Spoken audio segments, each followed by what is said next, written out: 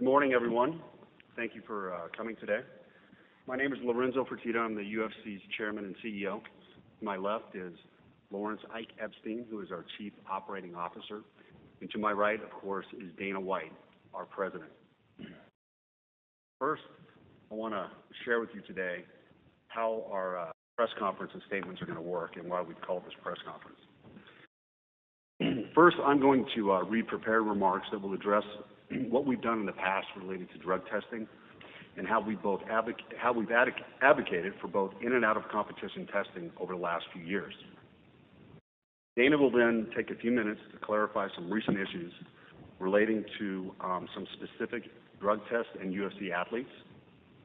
We will then review statistics that show our recent history of in and out of competition testing for the period of 2013 and 2014.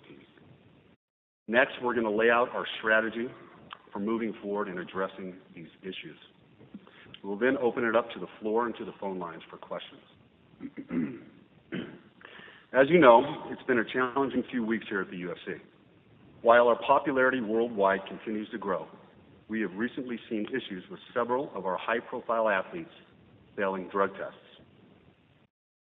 We're extremely disappointed in these failed drug tests, but truthfully, they are a result of our commitment to enhanced drug testing. We said that we were going to catch athletes using PEDs through these testing procedures, and we are doing just that. These findings have caused us to take a deeper look at our current policies, our administration and communication process, as well as how we can continue to better educate and lead our athletes in the areas of health and wellness. We've always deemed it our responsibility to take the leadership position on key areas impacting our sport, and fighter health and safety has always been at the top of our list. When we purchased this company in 2001, only one state regulated the sport of mixed martial arts. Today, the sport is regulated throughout the U.S. and by international regulatory bodies around the world. This is a direct result of our efforts.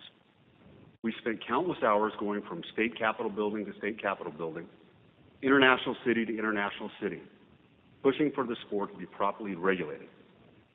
By doing so, we have built the foundation for the regulation of mixed martial arts. As I mentioned, our priority has always been the health and safety of our athletes. Our track record reflects this. In recent years, we partnered with and funded organizations such as the Cleveland Clinic to better understand health and safety issues related to the brain. We've held fighter summits to educate our athletes on a variety of topics, including the dangers of PED usage. In addition, we are the first and only combat sports promoter in history to offer unprecedented, customized accident insurance coverage for all of our athletes on the roster. Lastly, we have firmly advocated for and supported drug testing initiatives led by athletic commissions and international federations. On February 27, 2014, the day the Nevada State Athletic Commission terminated therapeutic use exemptions for testosterone replacement therapy, Dana perhaps stated our commitment best when he said, "We believe our athletes should compete based on their natural abilities and on an even playing field." Furthermore, in 2013 and 2014, we committed additional resources to identify athletes using performance-enhancing drugs through our increased testing efforts with athletic commissions and international regulatory bodies. Today, nearly 2 years later, we are committed more than ever to leading the commissions worldwide and taking out the use of PEDs from our sport to protect the safety of the athletes and the integrity of the sport.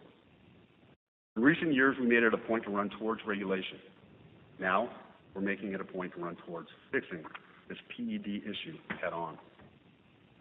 Through our work with athletic commissions and regulatory bodies, via both in and out of competition testing, these tests have uncovered UFC athletes using banned substances and performance-enhancing drugs. Our current methods are catching athletes using PEDs. Although we feel confident that the in-competition testing has been effective, we recognize the need for a more robust out-of-competition plan in accordance with athletic commissions and regulatory bodies. Simply put, we can do better. We've all seen similar challenges in the world of sports, and consequently, we see that the UFC is no more immune to performance-enhancing drug use than any other major sport.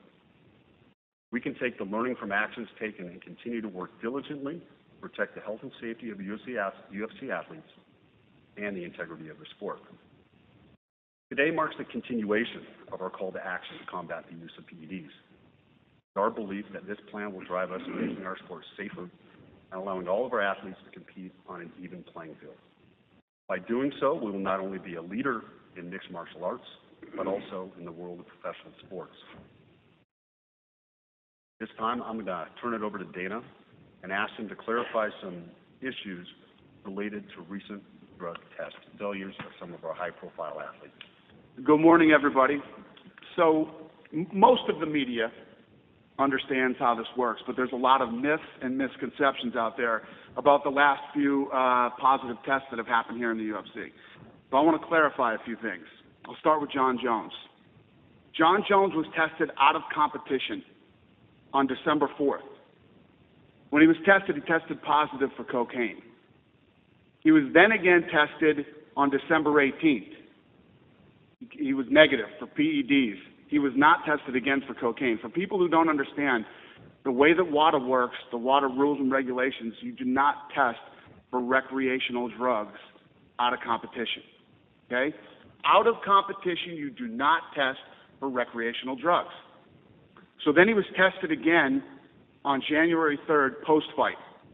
After the fight, he was tested, and he tested negative for everything, performance-enhancing drugs or recreational drugs, okay?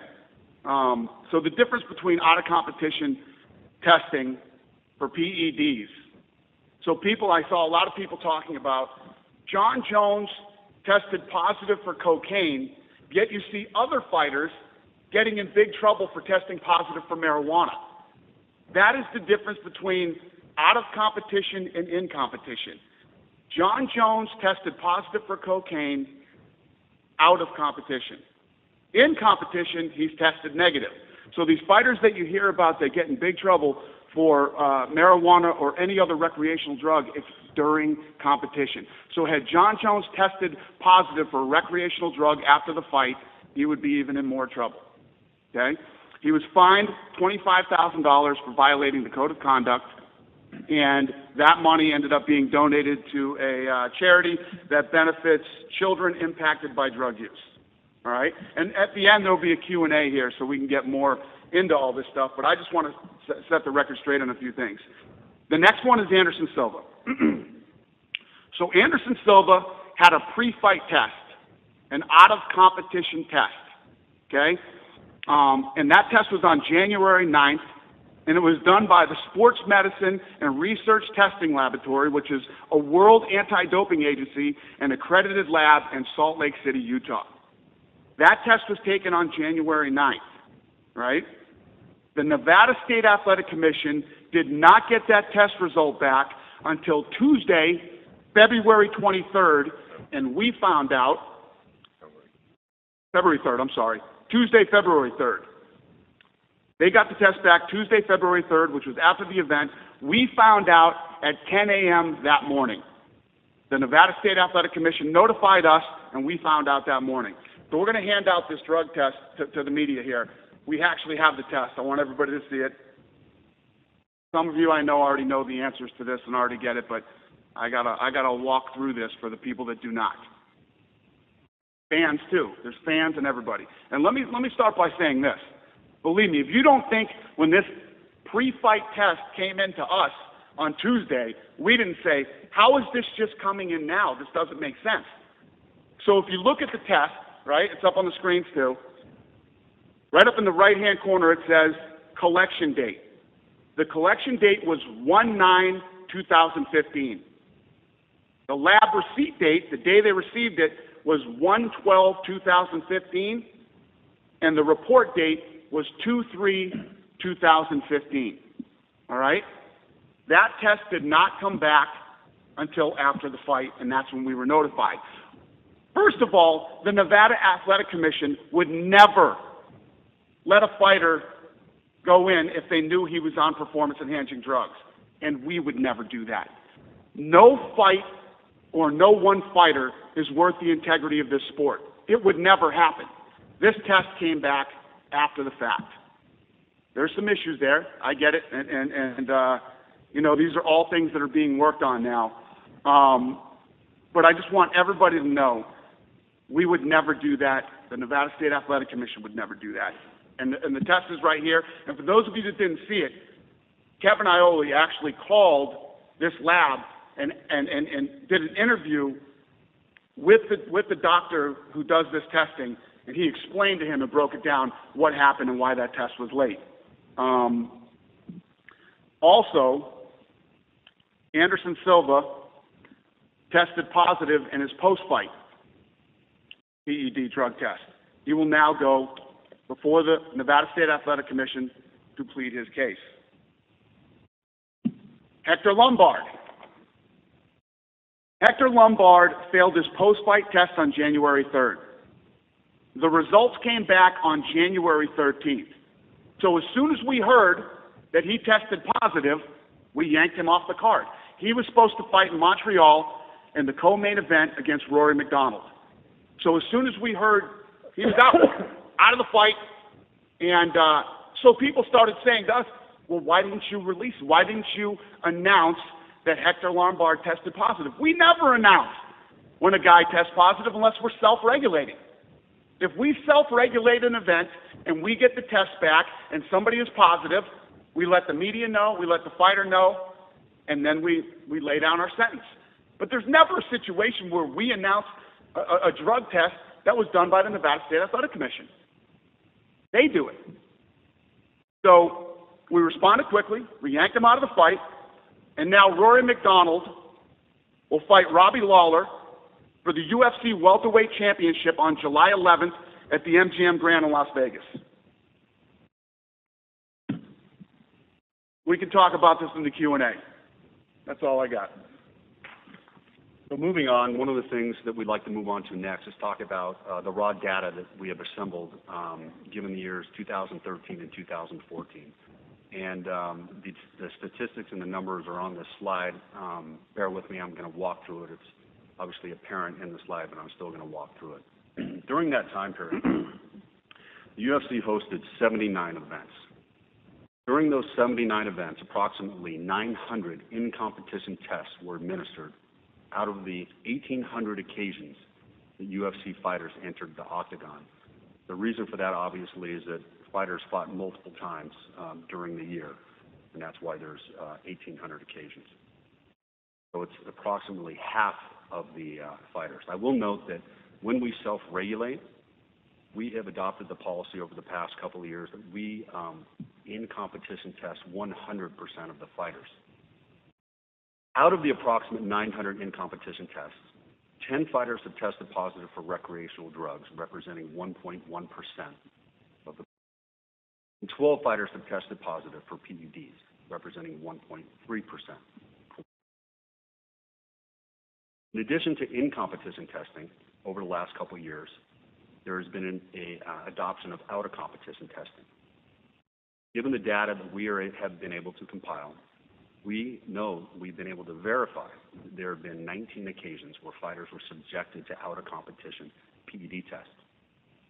We also know that there have been 5 fighters that have tested positive, representing 26.3%. Now, we believe that there has been more occasions. I will note that when athletic commissions or federations do out-of-competition testing, they don't necessarily inform us, certainly don't inform us when they're doing it. We believe that there has been more occasions, but as of today, we've not been able to verify more than 19. What is readily apparent on that slide, though, is that 26.3% failure rate is an alarming rate to us. But what that means to us is that something needs to be done to increase the amount of out-of-competition testing. What I'm going to lay out for you next is how we are going to address that issue. This is the testing call to action from the UFC. UFC will immediately advocate to all commissions to test every fighter in competition from every card. We want 100% of the fighters tested the night that they compete in competition.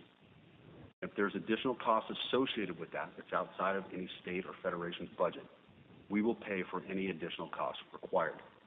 That means that in a calendar year, based on 41 events, that we will administer approximately 984 tests annually. Events are more than 12 fights per card, that number will adjust accordingly. In addition to that, UFC, in conjunction with local athletic commissions, subject all main event and championship bout fighters to enhanced out-of-competition PED testing effective July 1, 2015. Now, that certainly doesn't mean that from today up until that point that there will not be out-of-competition testing. There will be.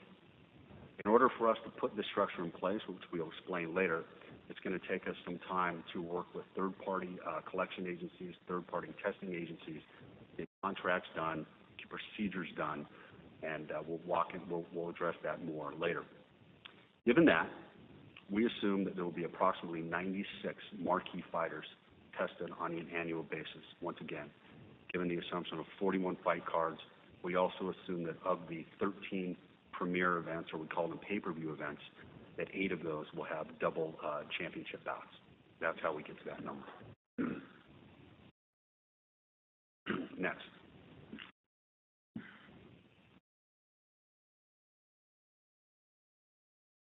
The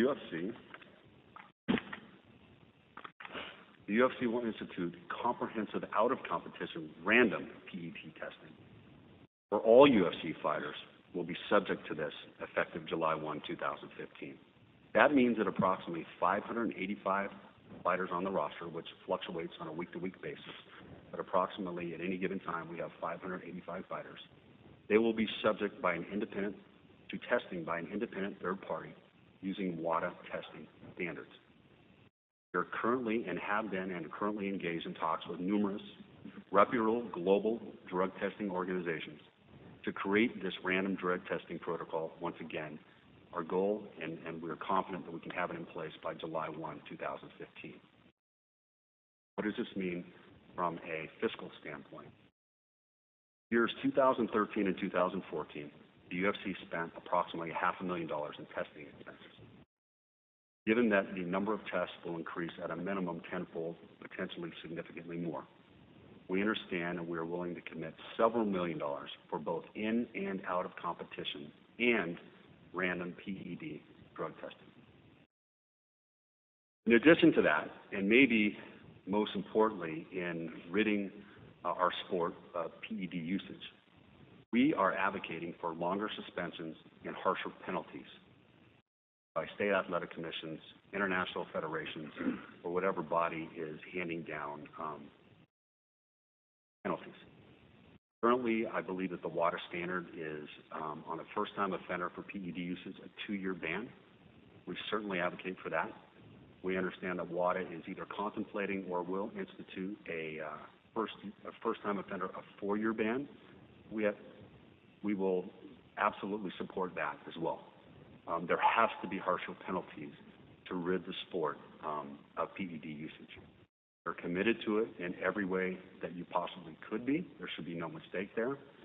And I think that this definitely should be a call out to all of our athletes that are on our roster that you will be tested both in competition, you will be tested out of competition, and if you are using performance-enhancing drugs, you will be caught, and there will be significant penalties that will go along with that. Unless you guys have anything to add, I'm happy to open it up for questions, and we're happy to answer whatever you guys have. Thank you. Lorenzo, I had the opportunity to sit with Lawrence and Kirk and Mark a couple of weeks ago and talk about the drug testing issues, and I've been planning to write a story, but we've had, so many tests that it. And to phone participants, it is *1 to ask a question. Legal situations. So number one, how did this all change in the couple weeks since I spoke to you, Lawrence, to now, where the legal situations that were precluding you from, enacting USADA testing or any other full-time random testing until now, are now, now gone and you can act? Well, certainly nothing has changed from that standpoint. I will tell you this. This is something that we've been working on for some time. These issues are complex, and we don't have all the answers. We felt like, though, given the recent spat of high-profile cases that have come back positive, that we needed to address this sooner rather than later. Typically, I don't like to call press conferences until we have 100% concrete signed contracts, things done. But we felt that for the good of the sport, the integrity of the sport, the integrity of what we're trying to do here, that we needed to address these issues ASAP. I'll let Lawrence speak to some of those issues because they're significant issues. It's not as easy as just saying, hey, let's flip the switch, start testing fighters. Right. It's very complicated. Kevin, as we discussed, there's a variety of issues that make this situation actually very, very complex and frankly very unique in the world of sport. First issue we've got to deal with is due process. We've got to make sure that all the athletes, if they do test positive in a drug test, they have due process rights, they're able to defend themselves, they're able to have a forum in which their arguments can be heard before final adjudication is made. And that's complicated because we're dealing with a variety of athletic commissions around the world. Sometimes we're self-regulating. That is an issue that we need to deal with. The second issue, which is the one I think you alluded to, is sort of the legal and regulatory landscape. Again, regulated by numerous athletic commissions and federations around the world. And those federations and athletic commissions have the exclusive jurisdiction to regulate those events. So they are the bodies that regulate the events exclusively, and we have to interact with them to put together this process. The other complicating legal factor is that our athletes are independent contractors. They're not our employees. So the parallels to sports organizations like the NFL or Major League Baseball fall apart because we don't have the same legal rights that an employer has over an employee. As you know, our athletes fight for us about 2.5 to 3 times per year. The rest of the year, they're training independently. They're working with nutritionists. They're working with all sorts of people that we have no control over. And that's very, very different than the vast majority of sports organizations around the world. So it's just another issue that we've got to deal with in this complex process. The third thing is a unique logistical situation we have to deal with. Once again, drawing parallels to sports teams, if you're the Denver Broncos, all of your athletes are in Denver during significant portions of the year. We have athletes that live in 45 different countries around the world, speak different languages. So we've got some significant logistical issues that we have to deal with. All of these things are solvable, but it's just going to take us a little more time to do it. So just to reiterate what Lorenzo said, I don't think anything's changed. I think we're just considering and to deal with these complicated issues. And I think what happened was obviously there were some high-profile tests that got us to the point where we said, listen, we need to get out and address these issues.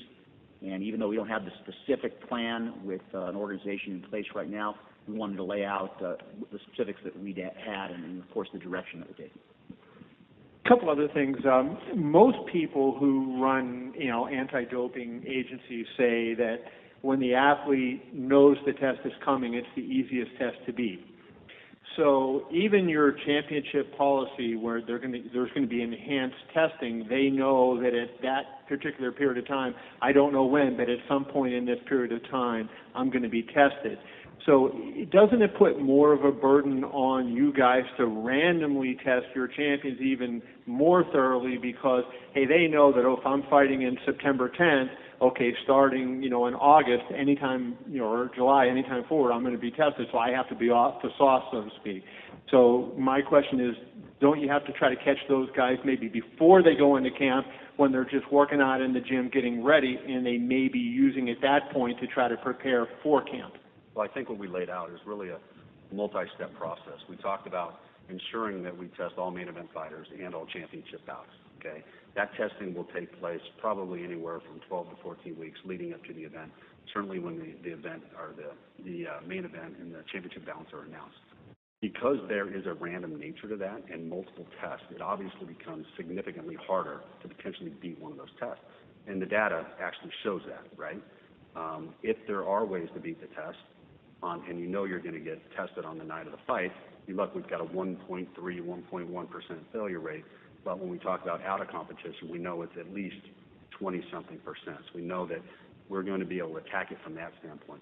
The other tiers, we're going to institute a purely random testing procedure for out of competition. You may have a fight announced, you may not have a fight announced. You may be not training at all, but somebody will show up on a random basis and take a sample. These are all things that we're working out now. It's significant from a logistical standpoint, from a cost standpoint, but we are committing to do that on a go-forward basis. What we are now working on is talking to these third-party agencies to try to figure out how many of these tests do we need to do from a sample standpoint to ensure, or at least be pretty sure, that we've got a clean sample. You know, it's enough to make sure that our athletes can be deemed clean from that standpoint.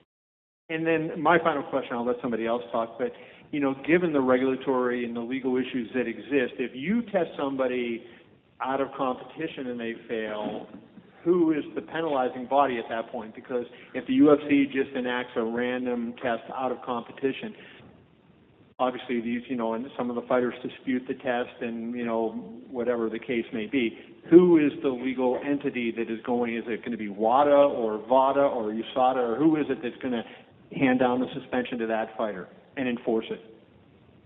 It's going to be, frankly, a variety of groups, including ourselves. So the first thing we're going to do is we're going to have to obviously strengthen our individual contracts with our athletes to give us stronger rights to suspend athletes if they test positive. Second thing, which we've discussed a lot about, Kevin, is continuing to work with athletic commissions and federations around the world to convince them to absolutely adopt these suspensions if they're handed down. And that is the key, frankly, still, you know, relatively unresolved legal issue that we've got to figure out. You know, at this point, effective July 1st, if we don't have those issues worked out, we're going to have to take the, you know, proverbial leap of faith that athletic commissions are going to, and federations are going to stand behind these decisions. But in the meantime, we're going to work very, very hard to try to put a legal framework in place that does exactly what you said. Once we hand down a suspension, it's being honored by every athletic commission and every federation globally. Lawrence, to follow up on that, just right here to your left. Results management, what is the, in your mind, in a perfect world, how are results managed, specifically, obviously, failed tests? Well, if I understand your question correctly, we have a third-party organization managing this stuff for us. I mean, you know, we are not in the drug testing business. We're in the media, sports media business. We don't want to be, you know, taking samples and sending them to labs. We need to have a third-party organization doing that. We're going to have to develop protocols, frankly, for what happens when that third-party organization takes a test and that test is positive. So we'll have to develop protocols for that, for announcing, in particular, the random tests. When we're in an event where an athletic commission or federation is regulating that particular event, we would continue to work, I believe, with the athletic commission or federation as far as announcing the results of any positive test. One for Lorenzo, when you mentioned, and this is for Dana as well, when you mentioned, you know, getting behind the WADA standard of a 4-year ban, obviously that 4-year ban is with the Olympics in mind. With this particular sport, do you have an idea? I mean, is 4 years your best idea, or is that just something that, because obviously you want to support the WADA code, for your sport, what is appropriate, do you think? That's a good question. I think that what we do know is that the current system, or the current penalties that are being put forth, And again, to the phone audience, it is *1 to ask a question. The proof is in the pudding. We're seeing this continually. And when you look at the fact that, you know, these fighters fight anywhere from 2 to 3 times per year, if they get a 9-month suspension, in our opinion, they're really only maybe missing 1 fight. And we just don't think it's enough to deter them. There needs to be harsher penalties, whether it's 2 years or 4 years. We're going to have to debate that. We're going to have to look at that. But it certainly needs to be more than what it is today. I agree. And when you look at, the fighters are going to look at the risk versus reward. Okay? If I can make, you know, a few $1 million, I'll take the risk of getting caught and getting a 9-month suspension and whatever it is. 2 or 4 years is career threatening. If you're 28 years old and you get busted for a PED and you're off for 4 years, that might be the end of it. So now you look at the risk versus reward, and it's a lot more dangerous. Evelyn Rodriguez from Global.com. Just to make it clear, this program will be accumulative to the programs that the commissions already have, like to the anti-drug tests that they have out of competition? Yes, it will be in addition to whatever standards the state athletic commissions, international federations have in place. Certainly we're going to push them to increase the number of out-of-competition tests, but as far as testing athletes out of competition on a random basis, we believe that's something that we're going to have to take on with a third party ourselves, and we're going to have to fund that ourselves. And how it's going to work in places like Brazil, where we don't have yet like the out of competition test? Well, we're going to advocate to the current Brazilian Commission that we want them to do out of competition testing for all main events and all championships. In addition to that, we are going to take it upon ourselves to introduce out of competition testing on a random basis for everybody that is on our roster. And I don't know if you guys can comment specific about Anderson Silva's case. I know he still has to explain himself to the commission and, you know, go through like the hearing, but how is the situation with the UFC now? Like, are you guys going to apply any penalty to him? I think right now the process is taking place. He's got his due process rights. The commission announced yesterday that there will be announcing when his hearing date will be. Present their side of the evidence. Anderson will have his opportunity to present his side of the evidence, and they will render a decision. And until that point, we're going to sit back and kind of see how that unfolds. At this point, the Nevada State Athletic Commission is a judiciary body that will handle that situation. No, I mean, the only thing I guess the answer is yes. I do have something to add. The only thing I would add is what Lorenzo and Dana said previously is, regardless of what happens, Anderson Silva has been a great champion, and he's been a great representative of the sport. And if, you know, something bad happened here, the Nevada Athletic Commission will handle that. But you know, he does have had a great career, and we continue to honor that and stand behind him, regardless of what happens with the Athletic Commission. He still has a lot of fights with in his contract. That's what I was asking, you know. Like, if you guys can comment on that, but like he had at least 10 fights or something like that. You don't know. We got to see what happens. He's got to go have his hearing. And like Lawrence said, he's got to go through due process. He's got to. There's a long road to go before we start thinking about Anderson's next fight. Thank you. Good morning, guys. Ron Kruk with Inside MMA. You all have mentioned the challenges that are ahead of you to dealing with the athletic commissions, not only here in the United States, but internationally as well. Do you feel that it is possible to get worldwide testing done in a policy that everyone will follow and use moving forward? I think the answer is yes. We've laid out the logistical, legal, and other challenges that we've got. But I think the answer is absolutely yes. And regardless, we've got to give it a shot, and we're going to try to do it.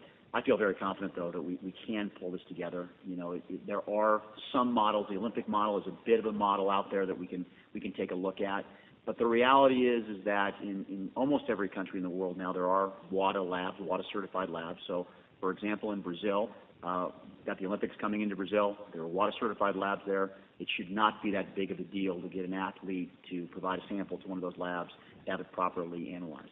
Are there logistical challenges? Absolutely yes, but I believe they're absolutely solvable. And I would add to that, I mean, honestly, this is nothing new to what this company's achieved since 2001. As I mentioned before, the sport was regulated in one state. And when we said that we were going to partake on this initiative to get regulation in all states in America, provinces of Canada, and all around the world, people looked at us like we were crazy. And it was an uphill battle. It has been an uphill battle. We didn't have all the answers when we started this thing. But through persistence and putting the foundation in place, we are now where we are with an international sport with unified rules that everyone around the world follows. This is just another example of something that we have to attack. We have to be offensive about this. We're not shying away from it. We're hitting it head on, and honestly, it's going to probably get worse before it gets better. But we have to put these procedures in place to eventually make it better. Could be a bumpy road, but we're committed to making this happen. And we've been doing the impossible since day one. It was impossible to get regulated by all the. It was impossible to get back on television. It was impossible to get on pay-per-view. It was impossible to get health insurance for fighters. We've been doing the impossible since 2001. And about 8 months ago, a year ago, I told you guys that we were going to do enhanced testing and we were paying for it. And now we're catching people. And I said, if you're using drugs, you're going to get caught. We spent $500,000. Now we're going to spend millions of dollars. If you are using performance-enhancing drugs, you're going to get caught. And just a quick follow-up. Your commentator, Joe Rogan, had said that there's a steroid epidemic, not only in MMA, but in the UFC. When you hear your color commentator making those type of comments, what's your reaction, and do you agree with it? Well, you know, Joe exaggerates and he's a little flamboyant sometimes. I don't know. To say that there's an epidemic here, there's definitely a problem. You look at, it's no different than any other sport. When there's money involved, people are going to find a way to beat the system and to get that edge, you know. And, you know, I think because of these high-profile tests and the percentage on the out-of-competition test, it leads people to assume that that's the case. I'll tell you what, we're about to find out. And like Lorenzo said, this is going to get a lot worse before it gets better. But just one quick follow-up with that. You said to ESPN last year that you felt that the PED problem in the UFC was cleaned up. So with that said, what happened here within the past year? Well, what happened is we spent $500,000 on out-of-competition testing, you know, and I think when a guy like Anderson Silva gets caught, it definitely sends a message. You know, I think that shocked the entire MMA community and sports world. So it definitely, you know, it shocked me. We were pretty blown away by it, and now we're gonna dig in.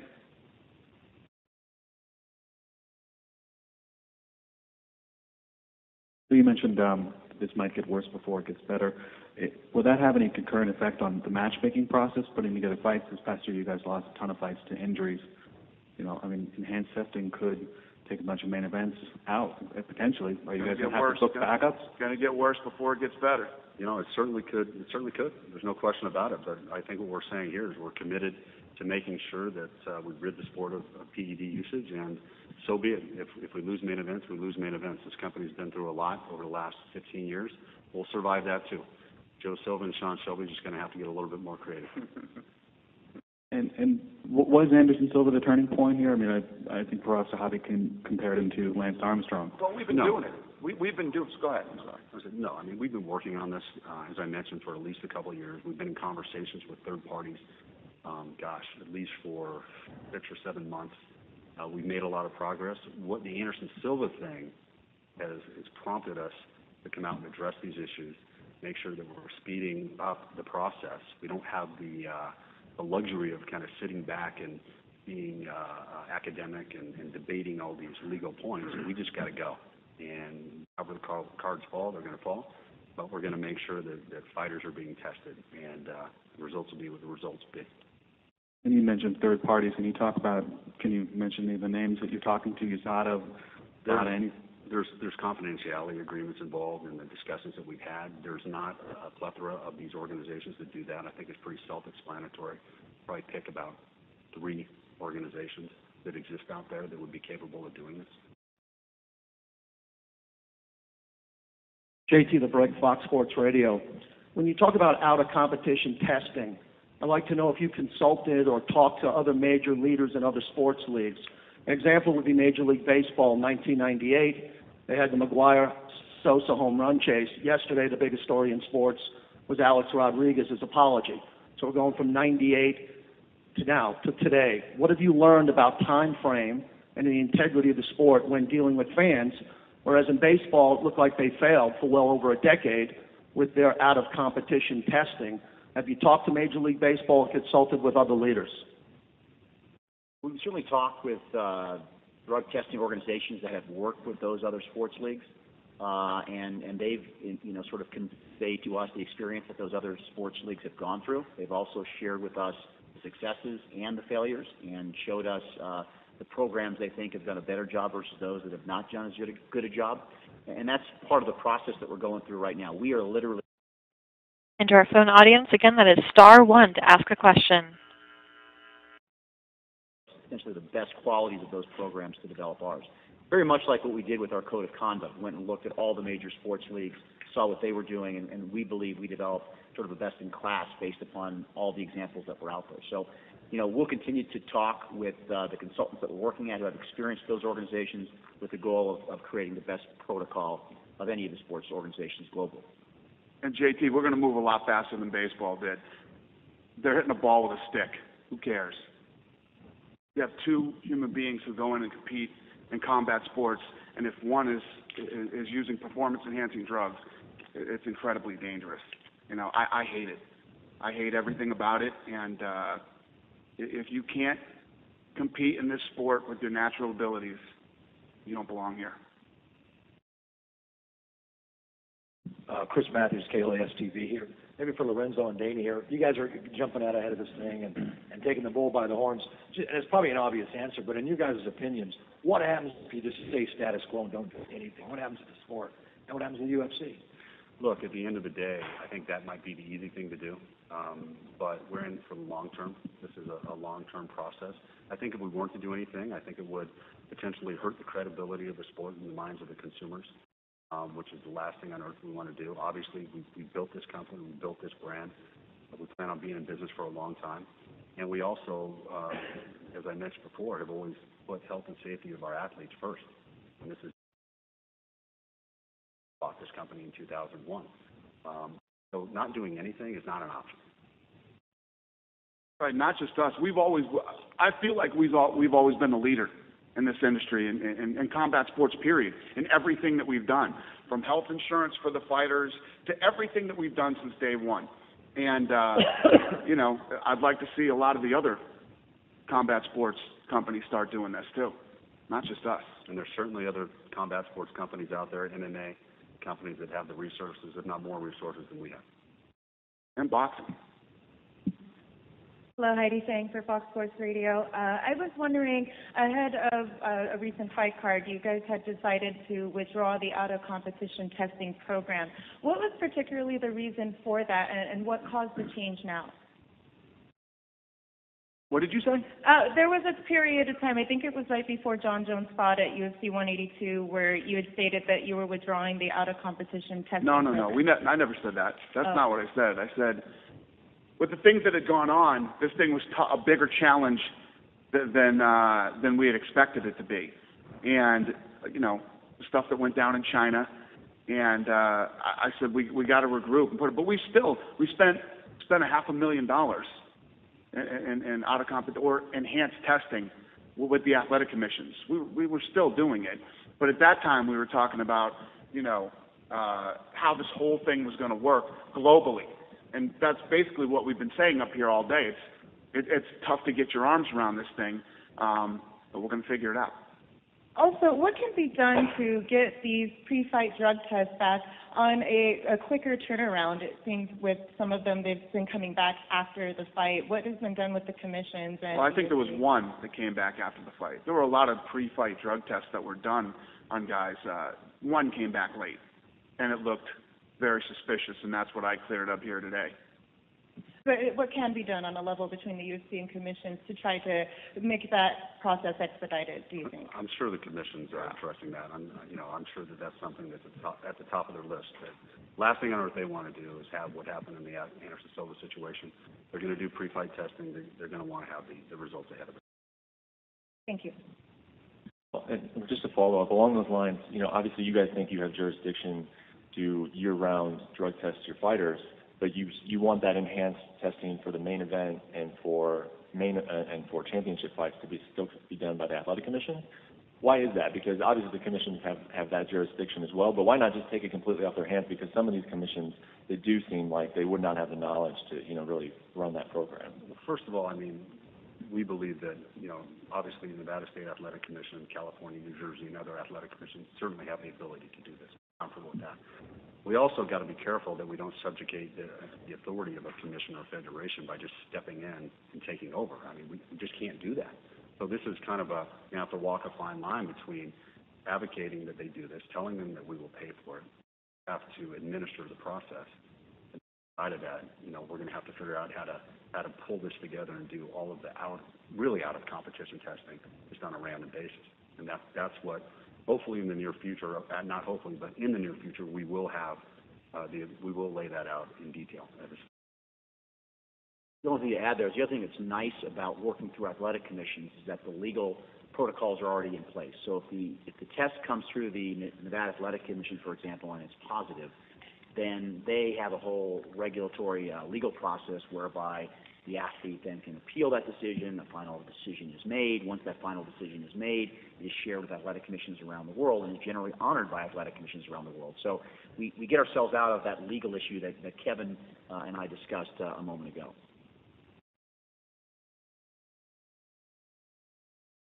All right, Dana, Lorenzo. I think Kevin's got one more question.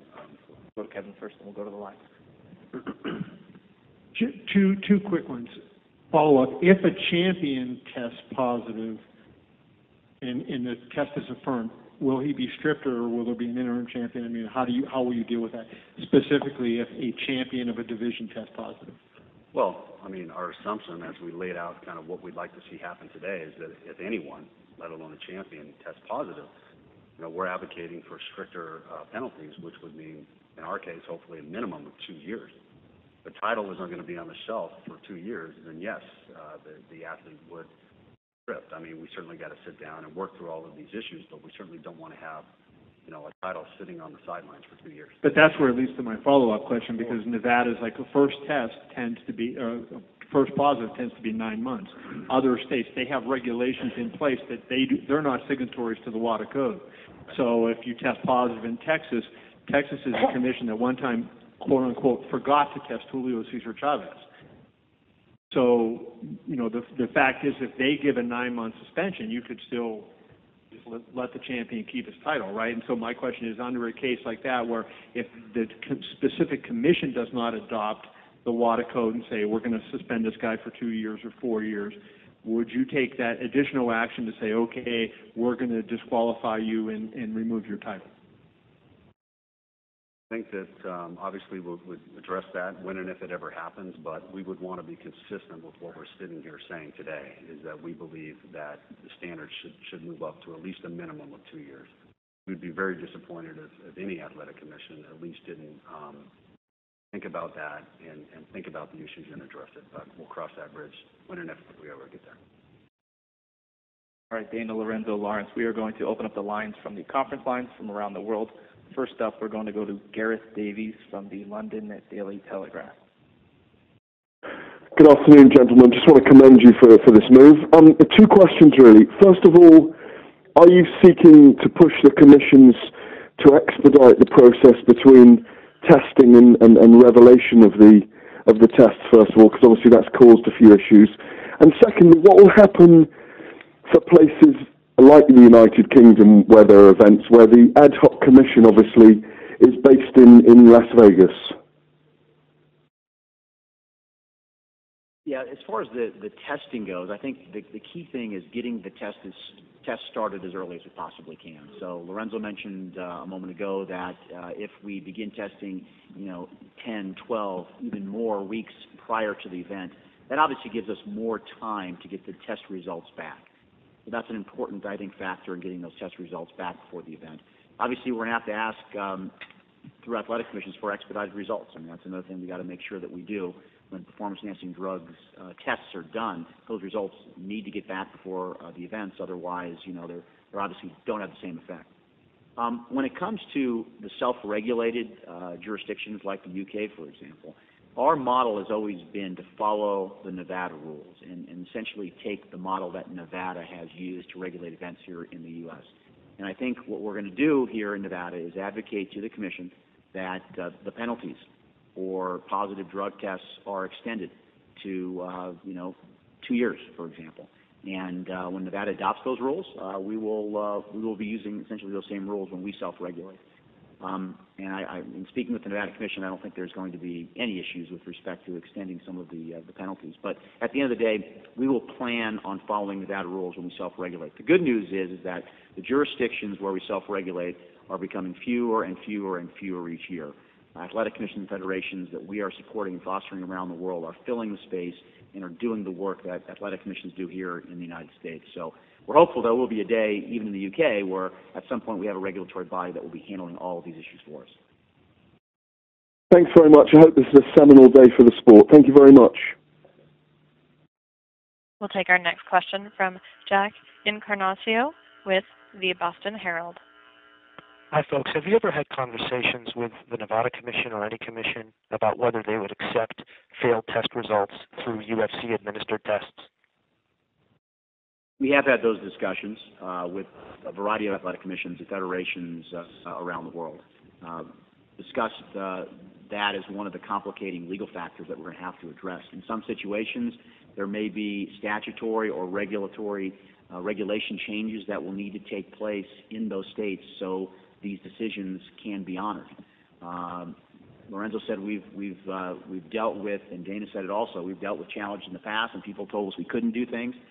The bottom line is we were able to get athletic commissions and federations around the world to regulate the sport, and I feel confident, it may take some time, that we will get athletic commissions and federations to honor the random out-of-competition tests that we do and any suspensions that result from positive tests.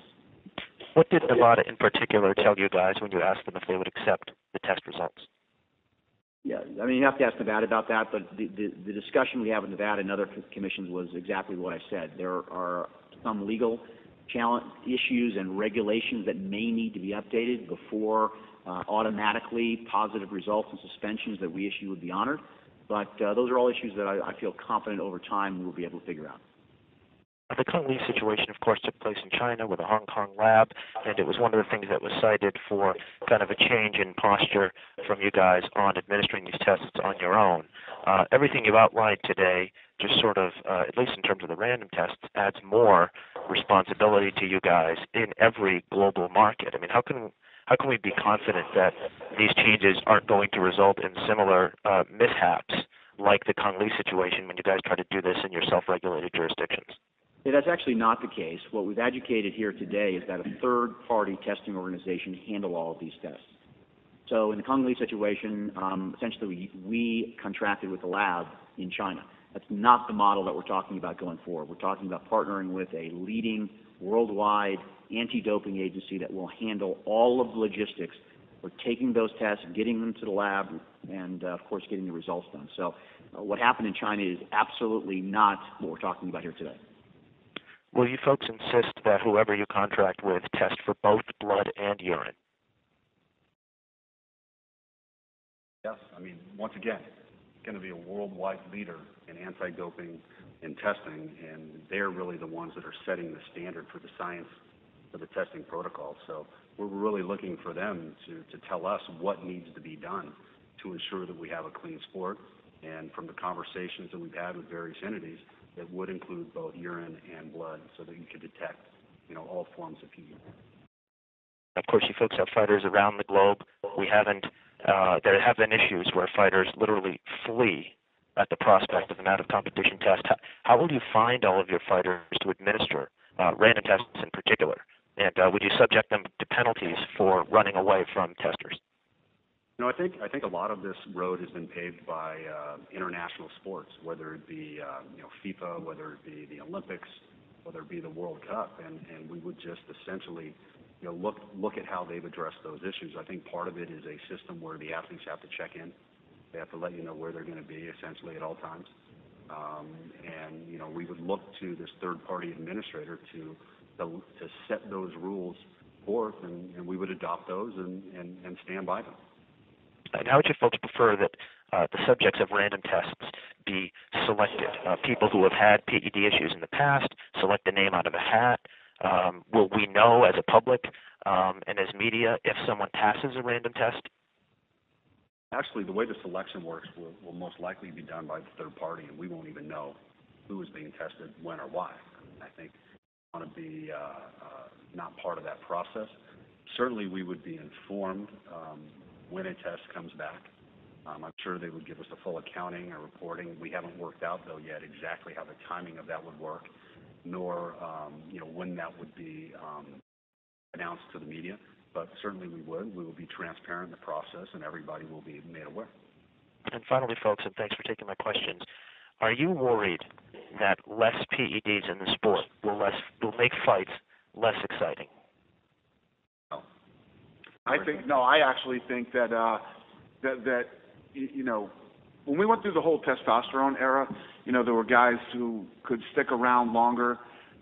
If you can keep these athletes off this garbage in their younger career, I actually think it's going to be a lot better. A lot better. We don't worry about the fights at all. You either have the natural ability to fight or you don't. Thank you. Thank you. Our next question comes from Dave Diebert with Post Media News. Hi, you guys. Dana Lorenzo, I think you could handle this. Have you heard from any sponsors in the wake of all of this? And was there any concern raised over perception, reality, that there is drug problem in the sport from the sponsors' perspective? We try to be proactive in reaching out to our affiliates, our sponsors, whether it be our media broadcast partners, whether it be sponsors, to kind of hit this head on and let them know what's going on, so there's no surprises. We haven't necessarily had a lot of inbound calls with people that have concerns, but the people that do have questions or have concerns, we certainly hit it head on. We answer the questions, but we haven't necessarily seen any drastic reactions or fallout for that matter. That's, we know that we need to get ahead of this. That's why we're doing this today. All right, and just one other one. That how close in the past were you guys to installing a comprehensive program similar to the one announced today, and what prevented it from happening when you guys were giving it as close a look as you say you were? We've been very close. I mean, we've made a lot of progress. As I mentioned, we've worked on this for the last 6 to 9 months as far as directly engaging with some of these third parties to try to figure out how this could be implemented, how it would work, what the cost of it would be. I think that, as we mentioned, there are a number of legal issues, regulatory issues that surround this. Certainly not easy. It is very complicated. And, that is what prevented us from kind of, setting exact dates and jumping into it. But as we mentioned before, we feel like we have enough information now. We feel comfortable with the issues and that they can be resolved, and that's why we're comfortable sitting up here. And like we said, quite honestly, the fact that we had these high-profile cases come out in the matter of the last month, we felt like it was important that we just had to kind of jump in head first, make the commitment, address the issues, and here we sit today. So nothing to do with the potential cost. You've mentioned a couple times the number 500,000, tenfold in terms of cost. The amount of money that such a program will cost you, or potentially losing headliners. That was never raised as a possible reason to extend the search for a comprehensive program like this. Well, through the search process, that's how we started to find out all the information. And of course, those are issues that were hotly debated within the company. I mean, I think any company would look at that. But we made the decision that that's not the overriding factor. The overriding factor, number one goal, is to make sure that we have a clean sport, no matter what it costs, no matter what the consequences are with a fight falling down. And that's why we're here today. We're telling the world, we're telling the media, we're telling our fans that we're willing to move forward under any circumstance, whatever it may be. We encourage other companies, other members that are involved in our sport to adopt the same policies and procedures, and that's the direction we're going. We've led this industry since day one, and we're going to continue to lead as we move forward here. All right, thanks, guys.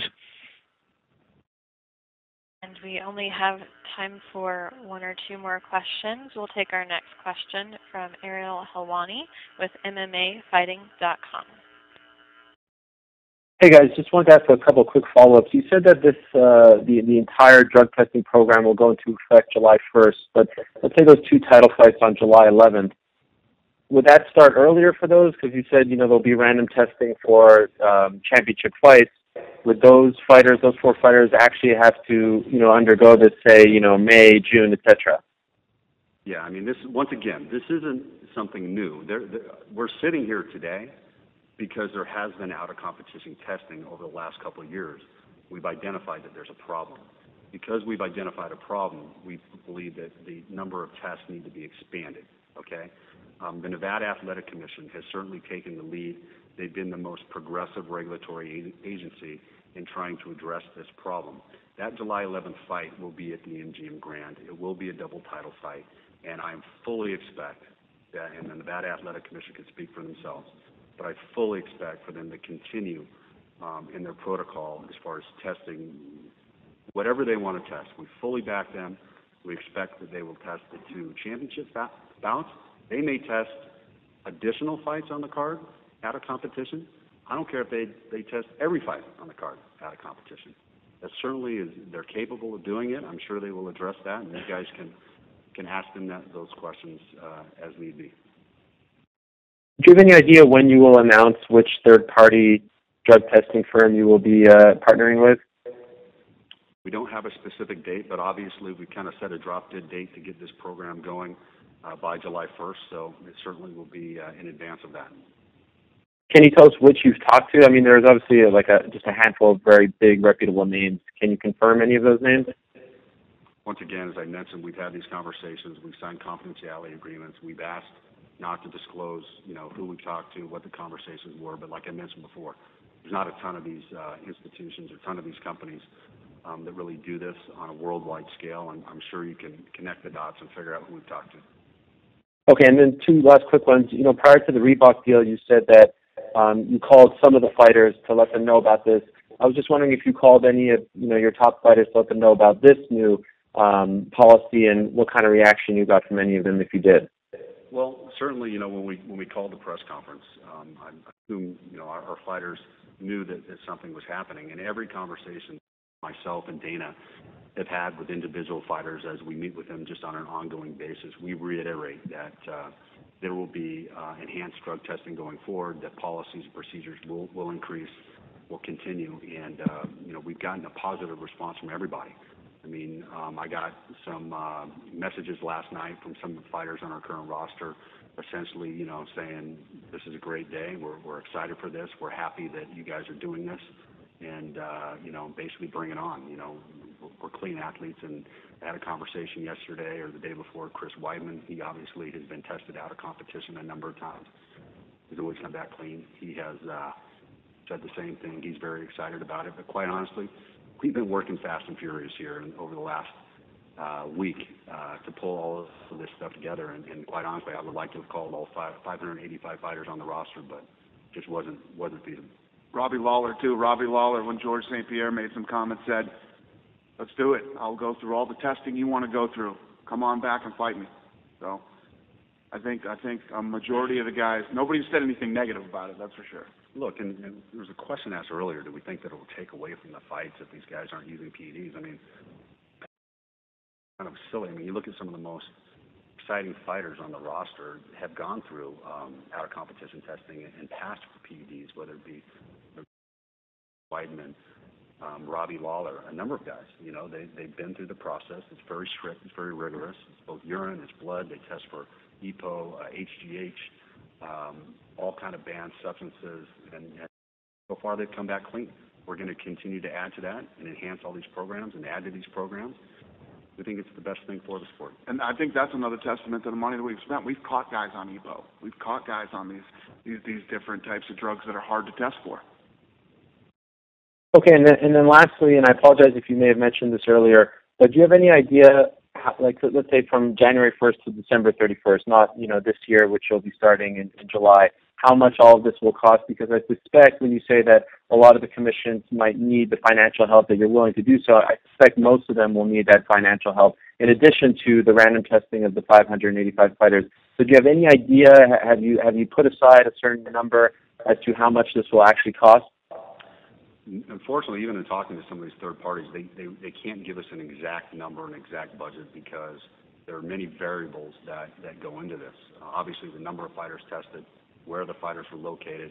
If a test comes back positive, there's got to be a judiciary process, which is going to add to the cost. There's just too many variables, so we just have ranges. What we do know is it's going to be millions of dollars. I would say after the first year or 2 years, we'll have a bit of a history. We'll be able to kind of budget for these things a little bit better, but we're kind of flying blind here a bit and just saying that whatever it is, and we're just going to move on and deal with it. You are prepared to pay it all? Unless you want to kick in on it. I'll get back to you on that. Thanks. Our final question comes from Damon Martin with Fox Sports. Hey guys, real quick, and this may sound like an obvious question, but we know the suspensions, you talk about, enforcing stiffer penalties, but obviously that does still come down to the commissions. They may not want to do, a 2-year suspension or whatever it is. So my question kind of goes back to the Reebok deal. You said when this new plan gets implemented in July, fighter rankings will drive fighter pay for the Reebok deal. Is there any thought in terms of penalties with that? A fighter being removed from the rankings if they test positive, because obviously in the case of like a Hector Lombard, he sits at number 5, the guy right behind him, maybe he gets a bump in pay or a significant bump in pay if he's now number 5. So is any of that, maybe that's a little bit more deeper than you thought, but is that something you guys have addressed? I think it's the same. It's the same answer to the question that Kevin asked about a champion. And Lorenzo said earlier, and Lawrence said, we think that a lot of the athletic commissions will go with this. This isn't all going to happen overnight. It's going to be, it's all a work in progress. But yeah, the answer is yes. Yeah, I don't think we've ever had a conversation with any regulatory body that said, that they don't agree that the sport needs to rid itself of PEDs.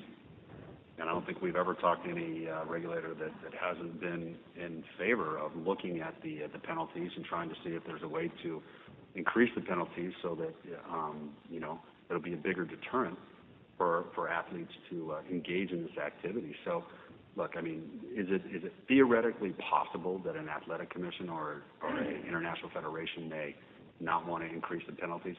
Theoretically, it's possible. Do I think in actuality that will happen? I don't. I think that the regulatory bodies will look at this and hopefully will take our input and will increase and have stricter penalties all the way around. That's our hope. Thank you. All right. Thanks for coming today. We appreciate it very much.